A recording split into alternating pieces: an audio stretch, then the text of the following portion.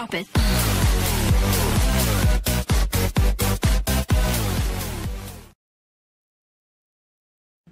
Thank you, Abraham. I've been listening to your tapes for about 4 years. This is the first time I've ever come to see you. I just want to say, I watched one Charlie Rose show in the last 10 years, and it was the one with fish. Everything you've been saying, I came here with lists of questions. And I've had these questions for 2 years. They're gone now. But there will be more. Oh, well, I just want to share one incredible thing that happened. When I first heard the Abraham material, I just felt like, oh, this is the truth I've been waiting for. I love this. So I needed $30,000. So I said to the universe, I want $30,000.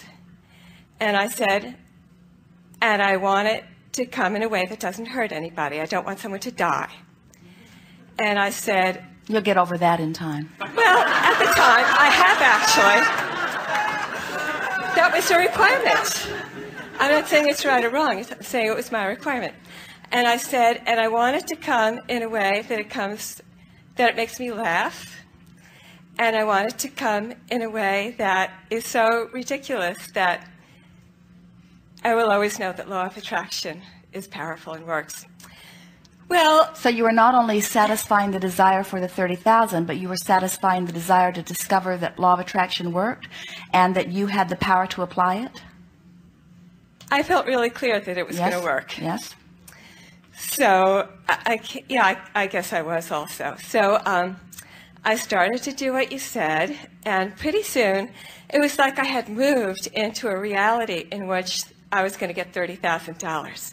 Well, I get so excited. I drive down the street and I think, I wonder if there's an armored car. Maybe it's going to toss like $30,000 out at me. And then I'd be walking around and I think, maybe there's a diamond ring somewhere. I got to the point where I didn't have a doubt that I was going to have $30,000. And you were beating the drum of expectation. You were bringing yourself little by little into more and more plausible expectation. Yeah, and it was so much fun. Yes. And finally, I want to add one more thing. Let me think. I went out shopping one day, and I was buying all these dresses. And suddenly, I had this little thought, you don't have any money. And then I thought, well, that doesn't matter because I'm getting $30,000. And you know the end of the story. But a dear, dear friend of mine, somebody I love, said that they were going to come up and see me. And I hadn't seen this person in maybe 10 years, something like that. And I was just happy to see my friend. And this friend, as far as I knew, was not wealthy. And the friend came up, and we go way back. And the friend came up and said, well, I just won the lottery. And I said, good, do I get my $30,000? And my friend said, yes. And I got my $30,000. And see, here's the thing. We would go out to breakfast afterwards, and I'd say to my friend, you just won the lottery. And we'd laugh. We'd sit there. We'd fall over laughing. We were like holding our stomachs. We were laughing. And that was my condition. It had to make me laugh. And I was there laughing and saying, this is my condition. And so now are you understanding that you can open the vortex in a very wide way? In other words, are you at the place now where, because you're no longer trying to prove that it works, that you can just say to the universe, universe, I would like this, please, and bring it to me anytime in any comfortable way that you see fit? When a lot of things that you've been wanting converge, you feel an impulse that wild horses can't keep you from. But meanwhile, you just got to keep yourself vibrationally happy so that you have some reasonable access to keep adding to the pot. It's like, here you are, this collector of data, and you like that, and you like that, and you don't like that, which makes you know you like that, and you like that, and you like that, and you don't like that, which makes you know that you like that. So you're adding in terms of preferences, little by little by little by little, but we don't mean to make it sound little. It's a lot. You are adding hugely to the database of your future experience. All of you are doing that. This workshop is about one thing only: you finding a way to become a vibrational match to what you've launched out there that is yours to be had if you just relax and start trusting that well-being's supposed to come to you, you see.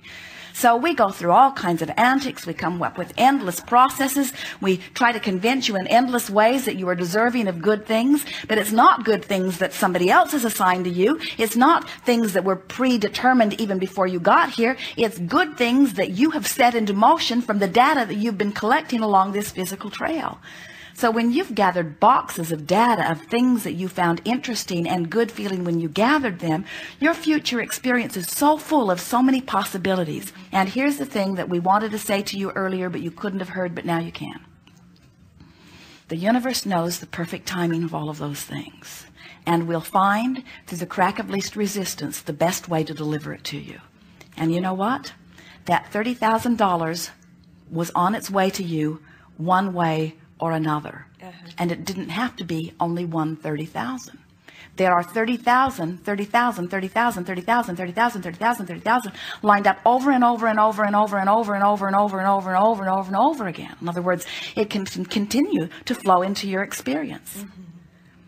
Sometimes people worry that they got to the dock and they missed their boat, and we say there is always another one. There are always in your immediate vicinity not fewer than 20 very real probabilities of not fewer than 20 very real probabilities of opening to give you what you want, but you've got to get in vibrational proximity of it. And so somebody like you who is willing to continue to dream even while manifestations that you formerly dreamed for have not come to fruition, you've got the magic formula.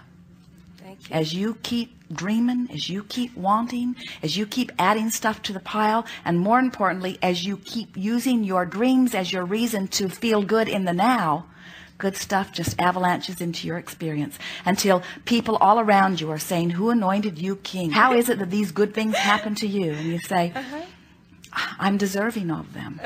I've brought myself into vibrational alignment with them, and they show themselves to me in every possible way. Every corner I turn, there's something else that surprises and delights me." That's the way it's supposed to be.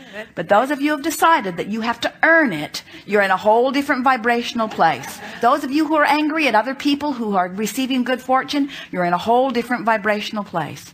In other words, you're wanting to move into the vibration of expecting good things to come to you. And that's why this emotional journey that we've been selling with everything that we've got here today is so important. Yes. Thank you. Yes, indeed.